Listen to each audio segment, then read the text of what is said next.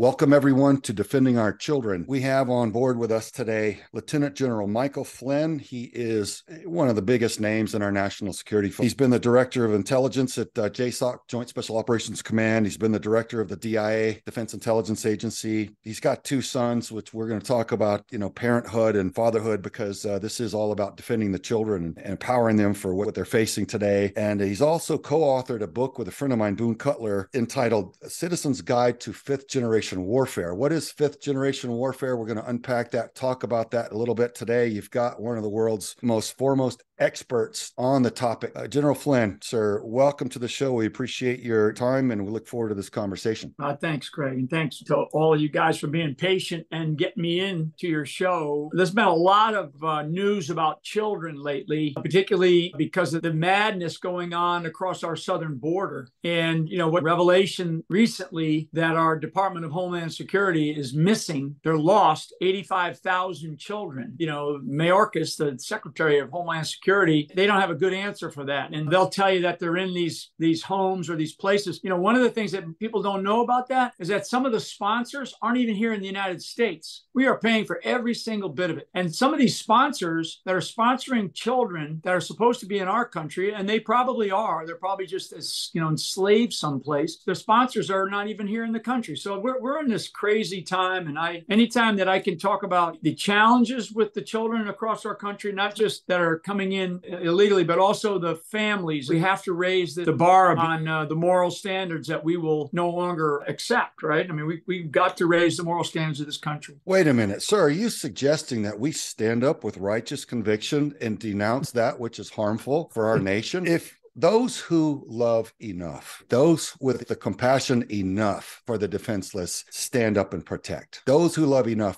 defend. And it won't do that we have elected officials, federal agencies, and employees that are turning a blind eye to industrial scale harm to our little ones. Everything, General, that I fought to defend against seems to be happening here now. It feels like a betrayal to me personally by some of our federal agencies that are turning a blind eye, and even we're learning evidence that are complicit in the facilitation of what essentially legally plays out to be child trafficking. They are taking unaccompanied minors and trafficking them, transporting them deeper into the United States, and they don't know who a lot of these sponsors are or where they are. And some of these children are coming across the border with addresses pinned to their underwear without their parents, and the address goes to a safe house in Miami, an apartment that dozens of other adults say that they're going to as their permanent residence here. I tell you, it's, and I hate to even bring this example up, but it needs to be said because people need to understand the reality, the disgusting reality of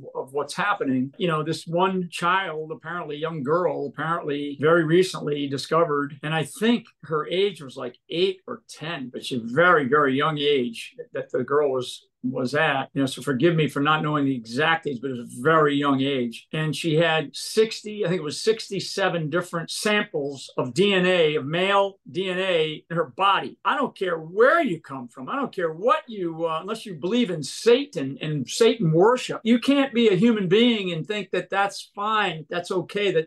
This is what our CBP, this is what the people at the border are discovering. Even thinking about that, it makes me beyond angry. And it's like you say to yourself, oh my God, all you really want to do is if you have a child or if you have a grandchild, like I have grandchildren, all you want to do is you want to go find them and hug them and hold them and then say to yourself, oh my God, how can anybody do this to a child, right? And I also want to say something that I think was profound that you said earlier, or you said, those who love enough defend. And I think that's a really, really powerful statement. And I've always said that we don't go overseas and fight our enemies because we hate our enemies. We go overseas and fight our enemies because we love our country. We love our children. Those who love enough defend. And I think that is a powerful statement of testimony. We don't fight enemies overseas because we hate. We fight enemies overseas because we love. And that love is to defend our way of life. It's to defend our brothers brothers and sisters. It's to defend our families. It's to defend the children, that we have maybe, or the children of the next generation or the generation after them. It's to defend the future. When we talk about the future, it's not some future that I might have. It's the future of children. It's the future of the, when you look around,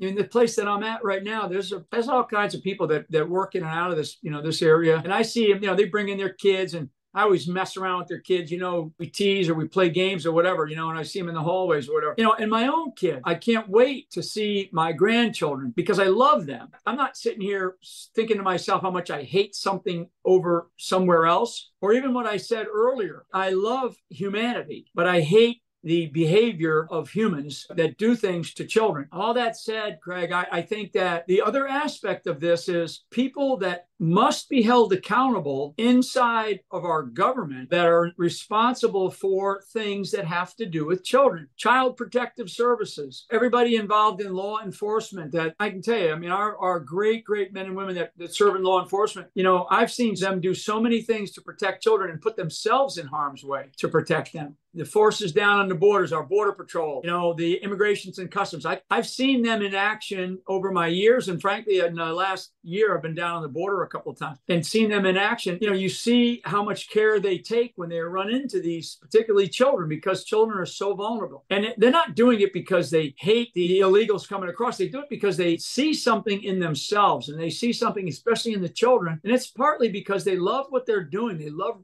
being responsible for protecting people.